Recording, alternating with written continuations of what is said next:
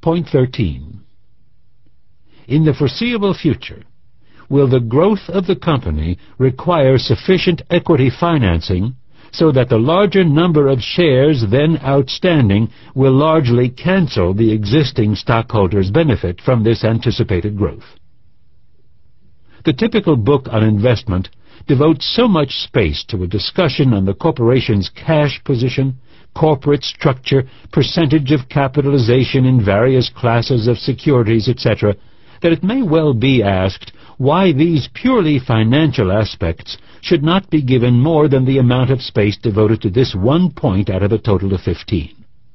The reason is that it is the basic contention of this book that the intelligent investor should not buy common stocks simply because they are cheap, but only if they give promise of major gain to him.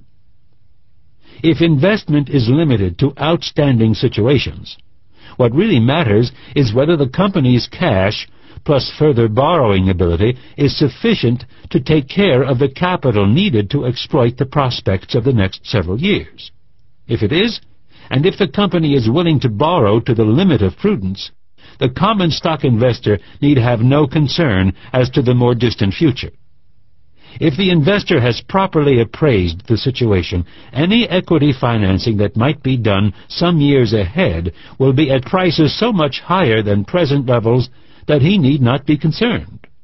This is because the near-term financing will have produced enough increase in earnings by the time still further financing is needed some years hence to have brought the stock to a substantially higher price level.